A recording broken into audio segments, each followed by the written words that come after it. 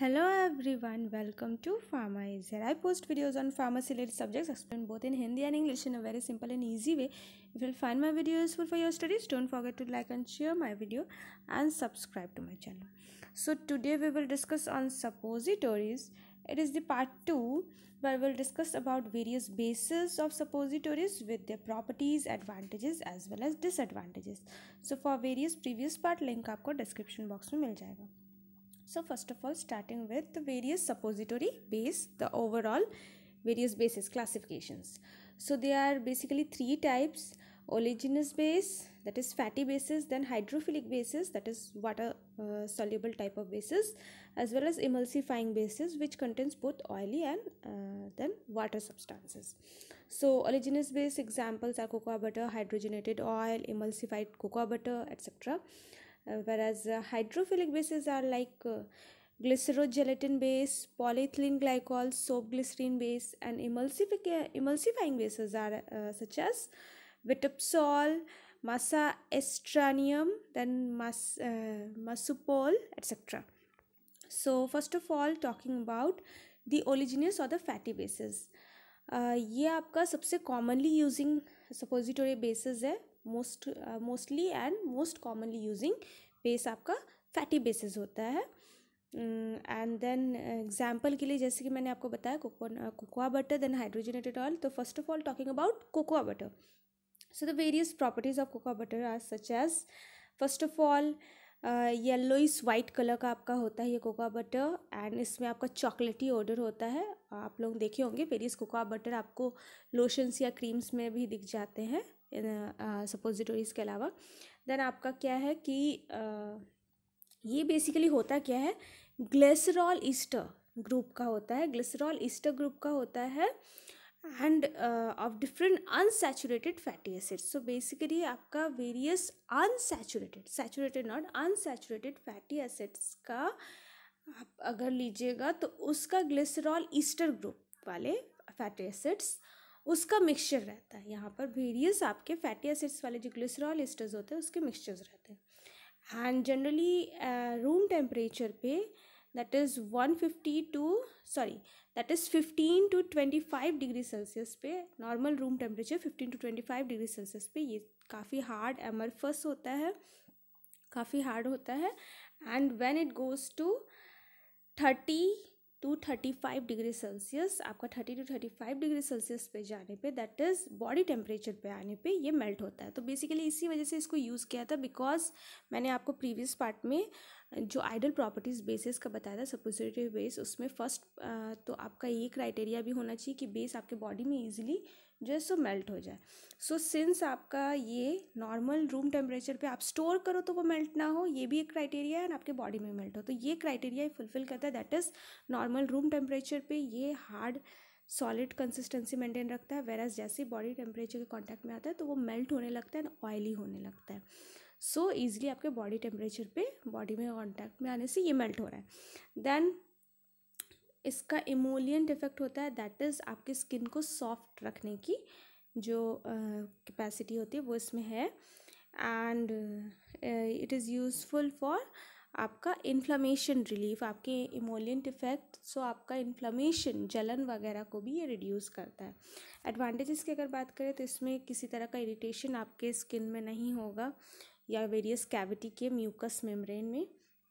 Then the second advantages, इसमें जो है आपका वाटर सॉल्युबल ड्रग्स को अगर आप इसके साथ लोगे as a base, as a oily या फैटी बेस, जैसे ऑलिजिनियस बेस में अगर आप वाटर सॉल्युबल ड्रग्स को लेते हो तो वाटर सॉल्युबल ड्रग्स को ये इजीली रिलीज़ करता है. ये भी एक क्राइटेरिया आपके बेस में होना चाहिए, दैट इज़ वो ड्रग को रिलीज़ कर सके आराम से, एंड इसमें से इजीली ये रिलीज़ हो जाता है. Water soluble drugs easily release होता है. देन डिसएडवांटेजेस की बात करें तो ये पॉलीमॉर्फिज्म प्रॉपर्टीज़ में है. सो पॉलीमॉर्फिज्म प्रॉपर्टी होने से क्या होता है, मेल्ट होगा एंड देन कूल होगा, तो अगर मान लीजिए आप स्टोरेज के दौरान किसी वजह से अगर 25 डिग्री से ऊपर, मतलब अगर आपका वार्म टेम्परेचर पे आप रख देते हो तो मेल्ट हो जाएगा। एंड जैसे मेल्ट होकर के वापस से वो कूल होगा, मान लीजिए नॉर्मल टेम्परेचर जिसमें सॉलिड रहता है उस टेम्परेचर पे रिटर्न आए, तो इसका जो क्रिस्टलाइन फॉर्म है, स्ट्रक्चर है, वो चेंज हो जाएगा, क्योंकि ये पॉलीमॉर्फिक नेचर का होता है। सो पॉलीमॉर्फिक मतलब उसमें वेरियस क्रिस्टल स्ट्रक्चर्स रहेंगे, उसके वेरियस स्ट्रक्चर्स रहेंगे। तो जब वो मेल्ट होगा एंड देन वापस से अगर वो सेट होता है, सॉलिड फॉर्म में आता है, तो उसका क्रिस्टल स्ट्रक्चर बदल गया होगा। सो ये एक डिफेक्ट है। देन आपका मेल्टिंग पॉइंट्स जो है रिड्यूस हो जाता है bye soluble ingredients. Melting points generally इसका जो मेल्टिंग पॉइंट है उसमें अगर आप वेरियस सॉल्युबल इंग्रेडिएंट्स मिलाते हो, जो ऑयली बेसिस में या फैटी बेस, आपका जो ओरिजिनस बेस है उसमें अगर वो सॉल्युबल हो जाता है, वैसा कोई भी इंग्रेडिएंट लेते हो, तो इससे जो मेल्टिंग पॉइंट है इसका वो घट सकता है। Then it is susceptible to रैंसिडिफिकेशन। आपको पता है ऑयली या फैटी सब्सटेंसेस में रैंसिडिफिकेशन, दैट इज़ ऑक्सीडेशन रिएक्शन एक तरह का होता है, जो आपका एक अजीब सा एक अनडिज़ायरेबल ओडर आपको देखने को मिलता होगा फैटी सब्सटेंसेस में, वो इसमें रहने के चांसेस होते हैं लॉन्ग टाइम तक स्टोरेज पर। Then it requires extra lubricant when poured into moulds. Yes, moulds में अगर आप देते हो तो आपको जनरली मोल्ड्स या डाई, जिस मोल्ड के अंदर आप इसको सेप दोगे, उसमें आपको एक्स्ट्रा लुब्रिकेंट्स ऐड करना होगा, बिकॉज ये ऑयली सब्सटेंसेस हैं एंड ये थोड़ा सा स्टिकी इसका कंसिस्टेंसी भी रहेगा फैटी नेचर की वजह से। तो मोल्ड के साथ हो सकता है स्टिक होकर है, स्मूथली निकल करना है, इस वजह से आपको मोल्ड में अच्छी तरह लुब्रिकेशन करना होगा, चिकनाई लाना होगा to take out the सपोजिटोरी more फ्रिक्शनलेसली।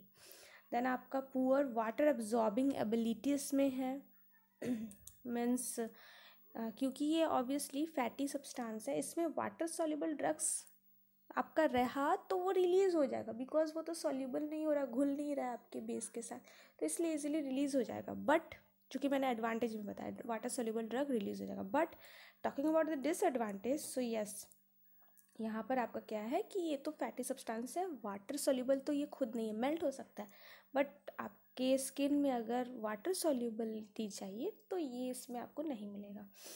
Then leakage from body, yes, आपका फैटी सब्सटेंस है, तो जब ये मेल्ट होगा ऑयली लिक्विड फॉर्म में आएगा तो लीकेज हो सकता है वेरियस कैविटीज़ में, जहाँ पर भी आप इंसर्ट करो वहाँ से हो सकता है वो लीक करे, and then it is quite expensive.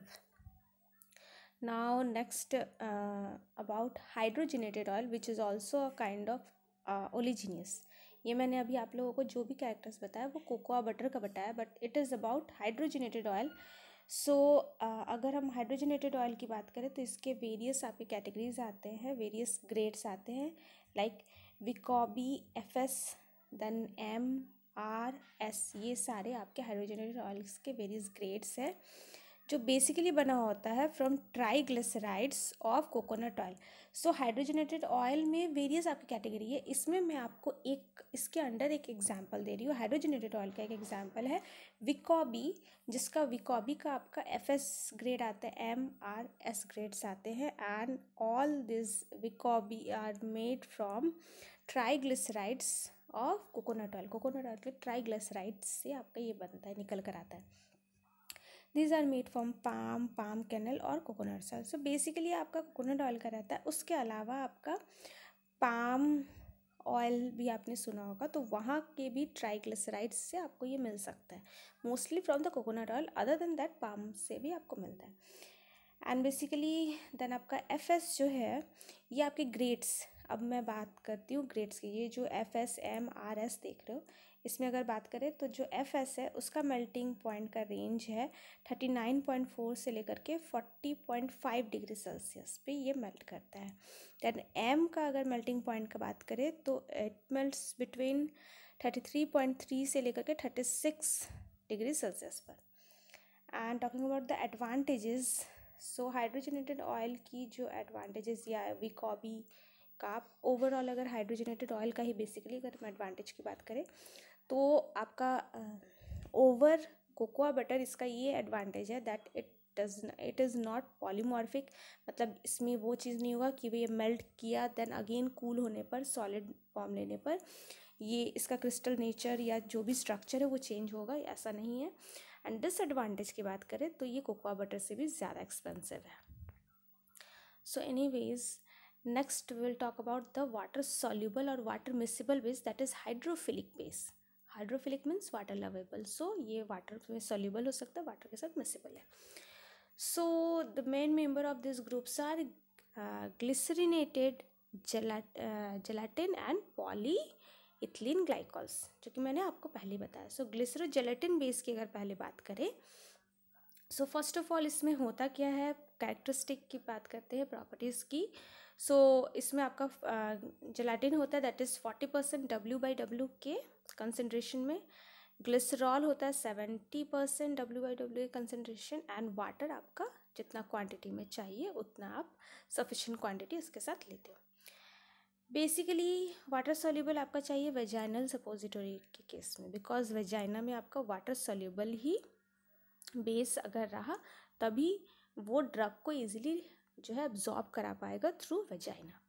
And then आपका क्या है, ट्रांसलूसेंट होता है। ये जो ग्लिसरोजेलेटिन बेस से जो आपका सपोजिटोरी बनता है ये आपको ट्रांसलूसेंट दिखेगा, ओपैक नहीं होता, ट्रांसलूसेंट होता है। एंड जेलाटिनियस आपको सॉलिड मिलेगा, मतलब लाइक जेली लाइक कंसिस्टेंसी आपको इसमें मिलेगा, ज़्यादा सॉलिड ज़्यादा हार्ड नहीं होगा, जेली लाइक कंसिस्टेंसी होगा, जो कि इजीली डिज़ोल्व हो जाएगा या फिर डिस्पर्स होने लगेगा आपके म्यूकोसा में। जहाँ पर जिस कैविटी में भी आप देते हो उस कैविटी का जो अपर लेयर रहता है जिसको म्यूकोसल मेम्बर कहते हैं, म्यूकोसल मेम्ब्रेन, उसमें वो इजीली डिज़ोल्व हो जाएगा। ये मेल्ट नहीं होगा क्योंकि ये वाटर सोल्यूबल है, तो डिज़ोल्व हो जाएगा वहाँ पर, एंड देन आपका स्प्रेड हो जाएगा उस एरिया में। देन ये आपका जो है लॉन्ग टाइम तक ड्रग को धीरे धीरे रिलीज़ करता है। ऑयली में क्या होता है कि जो वाटर सोल्यूबल ड्रग्स है वो डिज़ोल्व तो नहीं होता है, जस्ट मिक्स होकर रहता है। वाटर सोल्यूबल ड्रग जो है वाटर में डिज़ोल्व होगा, तो ऑब्वियसली आप फैटी सब्सटेंस के साथ अगर ऑयली ड्रग्स को फैटी बेस है उसमें अगर वाटर सोल्यूबल ड्रग आप लेते हो तो क्या होगा, वो जस्ट मिक्स होकर रहेगा, उसमें डिज़ोल्व तो नहीं होगा। इस वजह से जैसे ही आपका जो फैटी वाला सपोजिटोरी बॉडी के अंदर जाता है, फैटी बेस वाला सपोजिटोरी, उससे क्या होता है, फैटी बेस मेल्ट करके इजीली ड्रग्स को रिलीज़ कर देता है। बट यहाँ पे क्या है, अगर आपका ड्रग वाटर सोल्यूबल है एंड आपका बेस भी जो है वो वाटर सोल्यूबल बेस है, तो वो आपस में बहुत अच्छे से मिक्स होगा, एंड दस आपका इसमें से जो ड्रग है वो जल्दी नहीं रिलीज़ होगा, धीरे धीरे लॉन्ग टाइम तक रिलीज़ होगा। आई होप कि आपको समझ में आ रहा हो। फैटीज़ में उतना मिक्स नहीं होता है वाटर सोल्यूबल ड्रग, सो जल्दी रिलीज़ होता है ड्रग, वेराज यहाँ पर ये इजीली मिक्स होकर मिसिबल होकर रहता है, दस यहाँ पर जो है आपको धीरे धीरे धीरे धीरे ड्रग रिलीज़ होता दिखेगा प्रोलॉन्ग टाइम तक। सो देन आपका एडवांटेज की बात करें, सो ये जो बेसिस रहता है, this basis are strong and translucent, जो कि आपका कोकोआ बटर में नहीं है। कोकोआ बटर जो है वो उतना स्ट्रॉन्ग नहीं है, वो आपका जल्दी मेल्ट हो सकता है, बट यहाँ आपका ऐसा नहीं है कि तुरंत वो मेल्ट हो जाए, डिज़ोल्व होगा, डिस्पर्स होगा, बट ऐसा नहीं है कि थोड़ा हीट मिला एंड देन वो ऑयली होने लगे एंड लिक्विडी होने लगे। प्लस आपका ट्रांसलूसेंट है, ट्रांसपेरेंसी आपको देखने को मिलेगा, एंड देन ये बेस जो है ये डिस्पर्स होता है आपके बॉडी में स्लोली, एंड दस आपका जो ड्रग का एक्शन होता है वो लॉन्ग टाइम तक आपको मिलता है, जो कि मैंने अभी प्रॉपर्टी में बताया। It is also it's advantage. Now the disadvantages are, ये अब्जॉर्ब कर लेता है मॉइस्चर को, एंड दस आपका, क्योंकि ये वाटर सोल्यूबल सब्सटेंसेस है तो इसमें आपका माइक्रोबियल ग्रोथ के चांसेस है। देन बेस जो है आपका प्रोटीन प्रेसिपिटेंट्स के साथ इनकम्पैटिबल है, it shows incompatibility with protein प्रेसिपिटेंट्स, okay. And because of the gelatin के वजह से आपका प्रोटीन के साथ, ये प्रोटीन के प्रेसिपिटेंट्स के साथ ये इनकम्पैटिबल है, उसके साथ आप इसको नहीं ले सकते हो, एंड देन आपका डिहाइड्रेशन हो सकता है। वाटर सोल्यूबल है, वाटर आपका जो भी जैसे कि फॉर एग्जांपल आप वेजाइना में इंसर्ट करते हो तो वेजाइना में जो भी मॉइस्चर है उसके साथ वो डिज़ोल्व हो जाएगा, मॉइस्चर जो है आपका बेस को खींचेगा, सो क्या होगा, डिहाइड्रेशन हो सकता है, बिकॉज मॉइस्चर मॉलिक्यूल्स जो है वो एब्जॉर्ब आपका बेस को एब्जॉर्ब कर ले रहा है, तो वहाँ पे डिहाइड्रेशन हो सकता है, एंड ड्राइनेस होने से म्यूकोसल मेम्ब्रेन में इरिटेशन हो सकता है, जो कि ऑयली केस में, ऑयल या ऑलिजिनस बेस के केस में ये चीज़ नहीं था, ओके। देन आपका है दैट लैक्सेटिव एक्शन भी आपको, अनडिज़ायरेबल लैक्सेटिव मतलब कि जैसे कि आप रेक्टम या मान लीजिए रेक्टम वगैरह में इंसर्ट करते हो तो लैक्सेटिव एक्शन आपको पता होगा, जिससे आपका जो बावल फॉर्मेशन होता है वो इजीली हो एंड आपका जो एक्सक्रीशन होता है वो इजीली हो पाए। वो ज़रूरत पड़ता है कॉन्स्टिपेशन के केस में, बट यहाँ पे आपका हो जाता है कि आप अगर इसको इंसर्ट करते हो तो अगर आप नहीं चाहते हो लैक्सेटिव एक्शन तो भी आपका बाउल मूवमेंट होने लगेगा, मतलब आपको डायरिया लाइक फीलिंग आएगा। देन आपका जो है इसको स्टोर करने के लिए आपको 10 to 15 डिग्री सेल्सियस पे बेसिकली स्टोर करना चाहिए। तो ये एक आपका जो है ये कुछ इनके डिसएडवांटेजेस हैं। देन आपका polyethylene glycol which is also a type of water soluble, अभी तो मैंने आपको ग्लिसरोजेलेटिन के बारे में बताया। देन पॉलीइथिलीन ग्लाइकॉल की अगर बात करें, so these are basically the polymers of ethylene oxide and water. So ethylene oxide के पॉलीमर्स हैं, उसके साथ आपका वाटर रहता है। Prepare to various chain length water molecules and ethylene oxide के पॉलीमर्स को एक साथ लेकर के इसका वेरियस अलग अलग चेन लेंथ के हिसाब से अलग अलग ग्रेड्स इसके बनाए जाते हैं, जिसका अलग अलग molecular weight and physical state होता है depending on the number of molecules of ethylene oxide as well as water.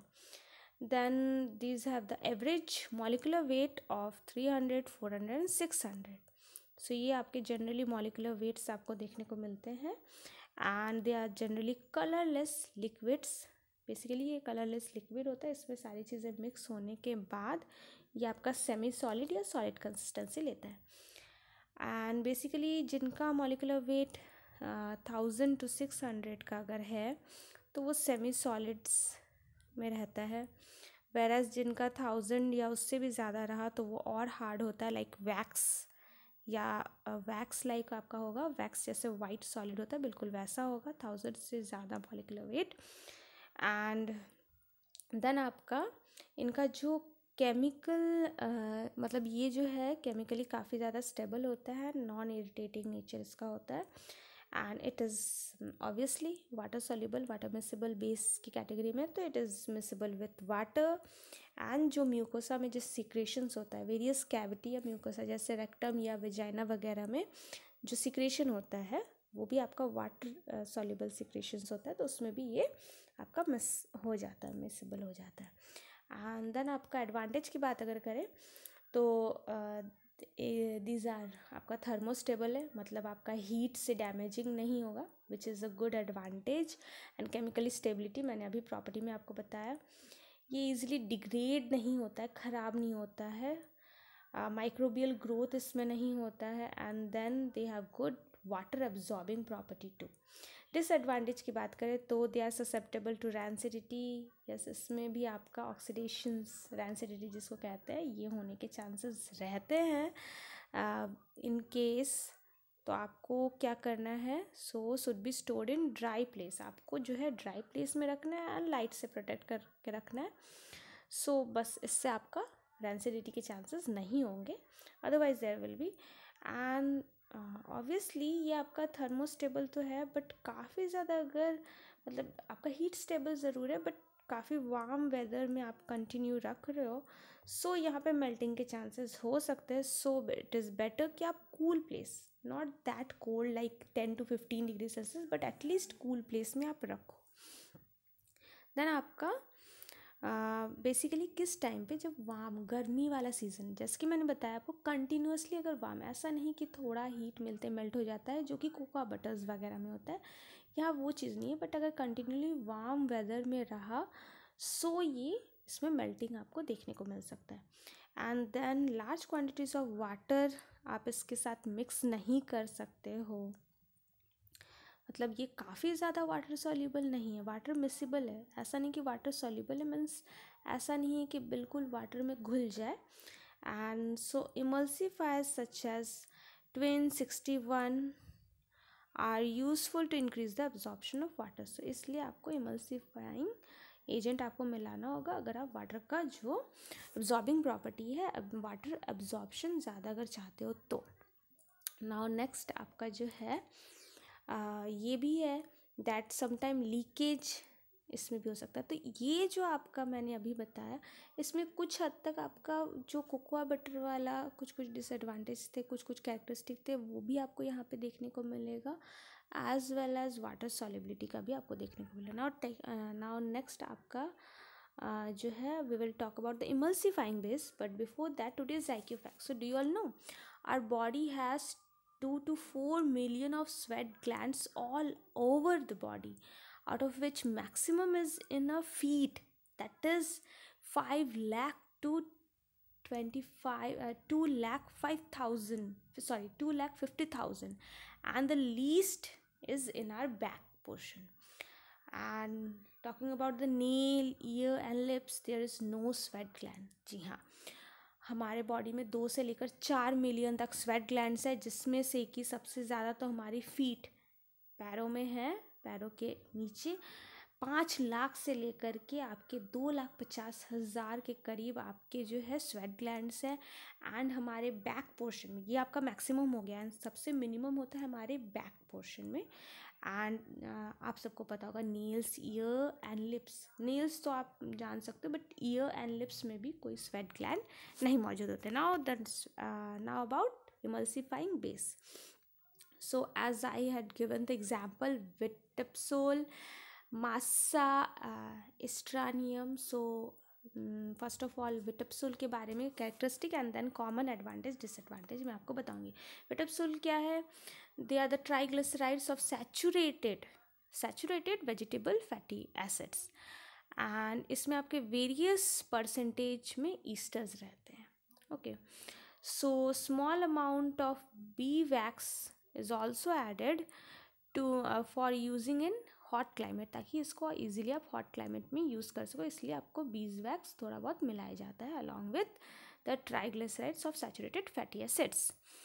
And it should not be cooled rapidly, ऐसा नहीं कि इसको आप तुरंत ऐसा मिक्स कर रहे हो एंड तुरंत इसको आप कूल कर दे रहे हो, ऐसा नहीं करना है। इसको धीरे धीरे धीरे धीरे ठंडा करना है एंड देन कूल करना है, बिकॉज रैपिडली कूल करने से इसमें क्या होता है कि ब्रिटल हो जाएगा एंड ईजिली फ्रैक्चर यानी टूट जाएगा। And then it requires lubrication before insertion. Yes, इस सपोजिटोरीज टाइप के विटप्सूल से जो सपोजिटोरीज बनते हैं, उन सपोजिटोरीज में आपको लुब्रिकेशन करना होगा बिफोर आप किसी भी कैविटी में इंसर्ट कर रहे हो। तो नाउ मासा एस्ट्रानियम की अगर बात करें, इसमें आपका होता है mono die as well as triglycerides of saturated fatty acid. जहाँ आपका विटप्सूल सिर्फ ट्राइग्लिसराइड था, यहाँ पे मोनो, डाई एंड ट्राई तीनों तरह के सैचुरेटेड फैटी एसिड्स का कॉम्बिनेशन यहाँ पर मिक्सचर आपको मिलेगा। वाइट, ब्रिटल, मतलब ये जल्दी फ्रैक्चर हो जाता है, ब्रिटल नेचर इसका होता है। ऑलमोस्ट ओडरलेस है, किसी तरह का स्मेल नहीं, एंड टेस्टलेस आपका सॉलिड होता है। एंड देन आपका ये मेल्ट हो जाता है हमारे बॉडी में फ्रॉम 33.5 to 35.5 डिग्री सेल्सियस में। ये आपके वेरियस ग्रेड्स में आते हैं, वेरियस आपके ग्रेड्स है, बट ग्रेड बी, एक ग्रेड बी है जो कि सबसे कॉमनली यूज़ किया जाता है। इस आपके जो मैंने अभी आपको बताया है, इसका आपका ग्रेड बी सबसे ज़्यादा जो है सो यूज़ होता है इस एस्ट्रानियम का।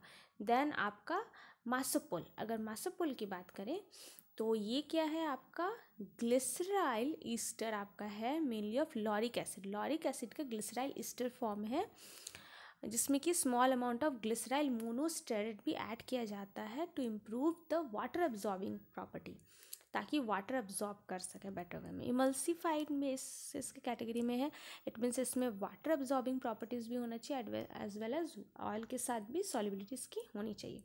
So now the various advantages of these 3 types of bases are solidifying points जो है they are unaffected by overheating, मतलब आप चाहे कितना भी overheating करो या जो भी करो, जैसे नॉर्मली इसको सॉलिडिफाई होना है वैसे वो होगा।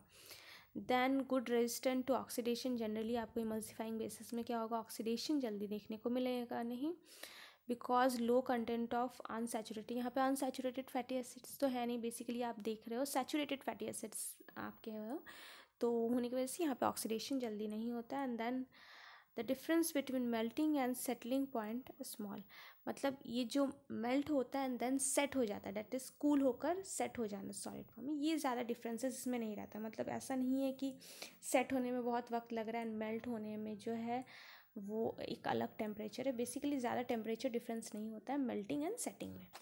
सो देन नेक्स्ट आपका है कि तो जल्दी आपका जो है क्विकली ये सेट हो जाएगा।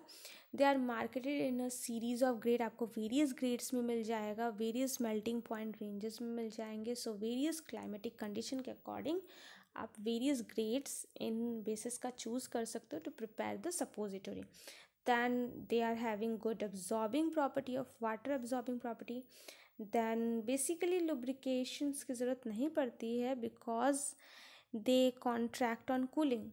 बेसिकली लुब्रिकेशन की ज़रूरत नहीं पड़ती है, कुछ वेराइटीज़ है जिसमें की ज़रूरत पड़ती होगी, बट मैक्सिमम ग्रेड्स में आपको लुब्रिकेशन करने की ज़रूरत नहीं पड़ती। डिसएडवांटेज की बात करें तो ब्रिटल नेचर, मैंने आपको दो में बताया, ब्रिटल नेचर होता है, रैपिडली कूलिंग करने से ब्रिटल हो जाएगा। सो रेफ्रिजरेशन तो आपको प्रिपरेशन के दौरान ऐसा नहीं करना है कि प्रिपेयर करके तुरंत रेफ्रिजरेटर में रख दो सेट होने के लिए, आराम से उसको नॉर्मली रूम टेम्परेचर पे सेट होने दो एंड देन फर्दर जब वो सेट हो जाए देन आप फ्रिज में उसको जस्ट स्टोर कर सकते हो। Then the melted fats are less viscous then cocoa butter, आपका जो कोकोआ बटर के कंपैरिजन में जब ये मेल्ट होता है, इसका जो मेल्टेड फैट्स होता है वो उतना गाढ़ा नहीं होता है like cocoa buttress. Then as a result great risk of drug particles to sediment. सो क्या होता है, विस्कस उतना विस्कोसिटी कोकोआ बटर जैसा विस्कोसिटी नहीं होने के वजह से क्या होता है, अगर आपका बेस गाढ़ा नहीं रहेगा तो जो भी ड्रग आप मिक्स करोगे वो ड्रग जाकर नीचे सेटल हो सकता है, आपका ड्रग जो है वो इजीली डिस्ट्रीब्यूशन नहीं होगा, वो नीचे सेटल हो जाएगा। तो ये एक रिस्क रह जाता है ड्यूरिंग प्रिपरेशन एंड इससे क्या हो सकता है कि ड्रग यूनिफॉर्मली डिस्ट्रीब्यूट नहीं होने के चांसेस हो सकते हैं। ओके, सो एनीवेज नेक्स्ट जो आपका वीडियो होगा वो आपका किस तरह से सपोजिटरी प्रिपेयर किया जाता है, it will be on the preparation of suppository. So for more videos go and check my channel. Hope that you have found my video useful. If yes, then press the bell icon to get the notification. Thanks for watching and bye bye.